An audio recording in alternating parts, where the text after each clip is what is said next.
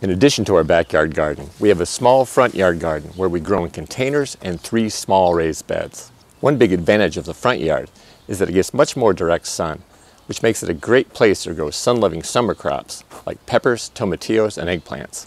I don't often show the front yard garden because it's difficult to shoot video out there with all the traffic and other distractions.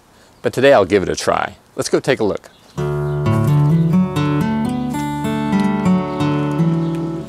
Several years ago, we got rid of our front lawn by sheet mulching it with cardboard and wood chips. We planted many of our favorite ornamentals, but at the time didn't plant any food crops. Over the years, we've gradually planted more edibles, starting with perennial herbs and later adding summer annuals in grow bags and raised beds. Let's start today's tour with some of our perennial ornamentals. We grow a number of different varieties of coral bells and have several lungwort plants. My understanding is that the leaves of both plants are edible, but we grow them because we like the way they look. In the center of the garden, we have Asiatic lilies, which are currently in bloom. We look forward to seeing these beauties every year. Now let's look at what's growing next to the house. We have 2 different kinds of butterfly weed, which is a species of milkweed that attracts butterflies, especially monarchs. This pink one, and this stunning orange butterfly weed. Next to the butterfly weed is a burning bush, which will turn a beautiful crimson color in the fall. We have a number of other ornamentals growing, but let's turn our attention to the crops. Here's the first of 10 eggplants. I think this is a Japanese white egg. We're also growing black beauties and little fingers.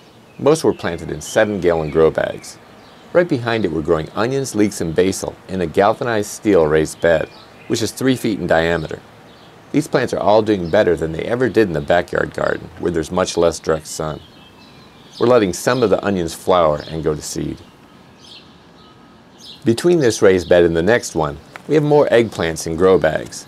We use a potting mix that is roughly 25% vermicompost from our worm bins. The rest of the mix is some combination of reused potting mix, new commercial potting mix, and topsoil or sand. We don't use any additional fertilizer. Okay, next is our second raised bed where we're growing more onions and leeks. There's also some volunteer purslane in the bed and volunteer dill. If you ever see these guys munching on your dill or parsley, these are Black Swallowtail Butterfly caterpillars. We love the butterflies, so we just let them munch away on our dill.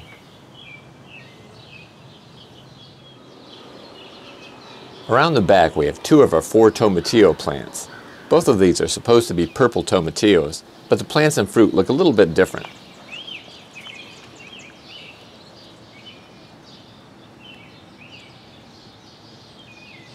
Coming around the corner there's a 10-gallon smart pot with sweet potatoes. I'll install a teepee trellis for the greens to climb soon. We eat both the greens and the sweet potatoes. Finishing up this area, we have more tomatillos and eggplants. We're also growing some of our peppers here, but most are on our front steps, which I'll show you in a minute. We're also growing perennial herbs in the ground in the front yard garden, including sage, hyssop. Those are sweet potatoes, not herbs. And finally we have 2 of our favorite herbs, oregano and chives.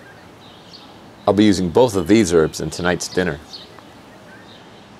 Every year I add more edibles to the front yard garden, and one of this year's new additions is scarlet runner beans, which I'm growing in a 10-gallon smart pot.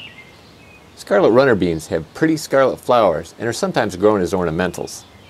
We like the beans too. Mature beans taste a lot like lima beans. They're climbers, so we'll grow them up this lattice trellis. Now let's take a look at what's growing in the parkway. Here we have a raised bed planted with more sweet potatoes, which are just getting started now that it's summer. We'll start harvesting the leaves soon, and we'll dig up the potatoes before our last frost. The last stop on today's tour is our front steps, where we're growing most of our peppers. We have peppers in grow bags all the way up the steps and at the top of the steps.